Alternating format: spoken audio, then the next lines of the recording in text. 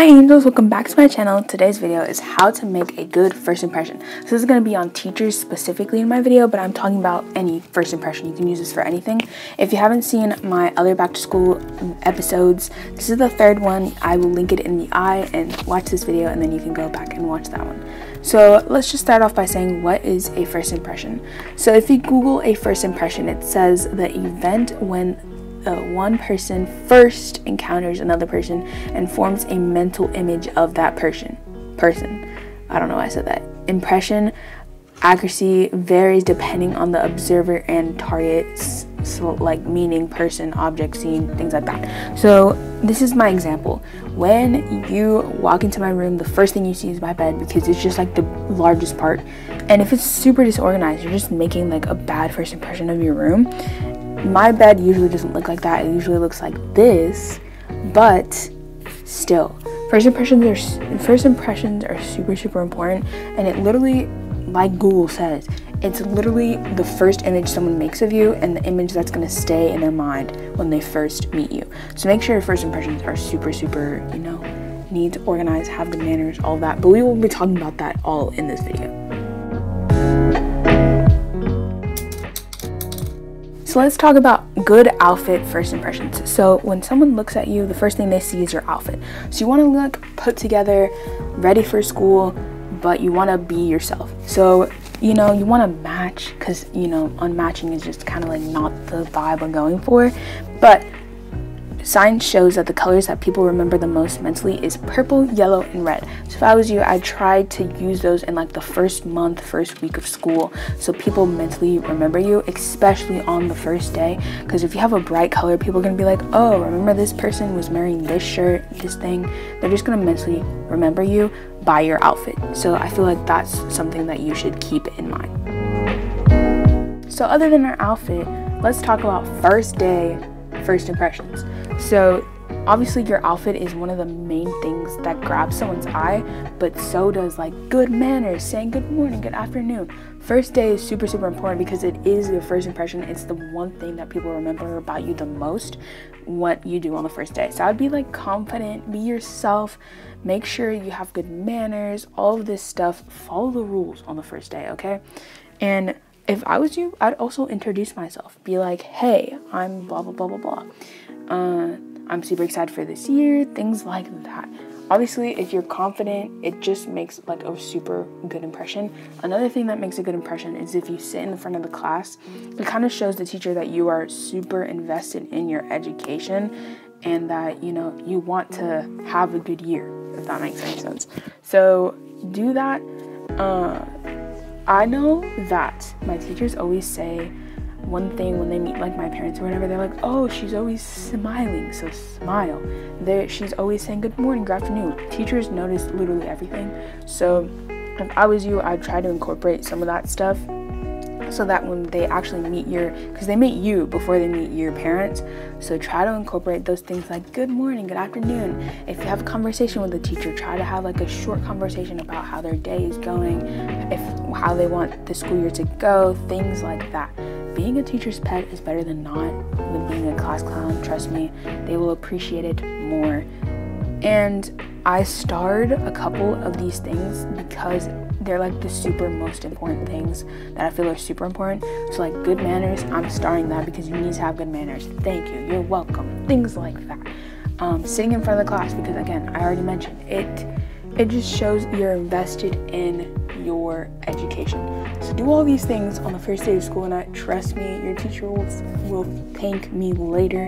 And honestly, teachers notice all of that. Teachers notice everything, and they want to have students that have good manners. I'm just saying. So you rather make a good first impression than not. And these things are just gonna help, Yeah.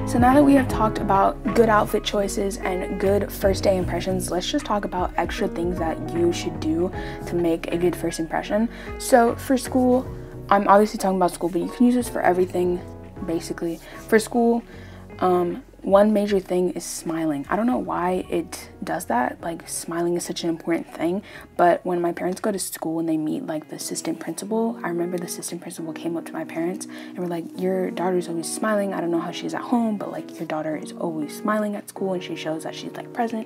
So smiling is a good thing, and my teachers always say that too. Another extra thing you could do is just eye contact when you're speaking to someone. It just shows that you're respectful and that you aren't super shy, and that, you know, you're interested in what they have to say basically.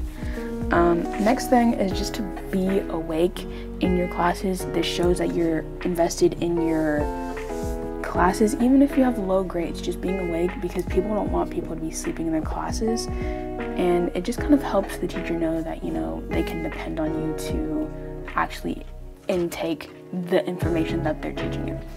Next, a super important one is to be on time. Being on time just shows that you care about their time and that, you know, you're actually ready for class and things like that. You know, being late is just super disrespectful just in general.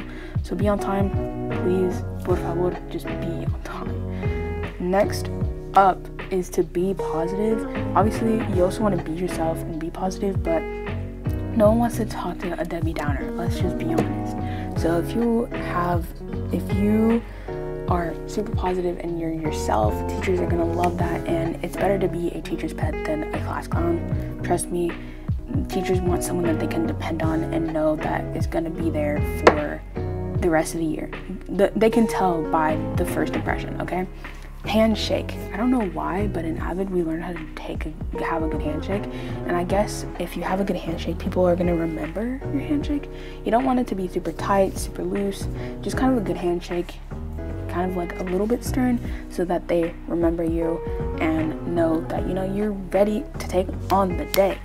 Speak clearly, because this just shows that you're confident in yourself and that you aren't like stuttering around and things like that. I know confidence is super hard to do, but trust me, it makes a big difference when you're speaking clearly and just being there for everything. So that is it for today's video. I did write one extra thing, which is to start a short conversation. So if you know a lot about the teacher, I would say to start a conversation about what they are interested in, so they know that, you know, you're not just in school for yourself, but to help others too. So that is it for today's video. I hope this was super informational. I love you guys so much. Stay tuned for the rest of the back to school series, because I'm super excited for the rest of the videos. I love you guys. Stay tuned for next Sunday's video, because I promise you guys it would be an amazing one. Bye guys.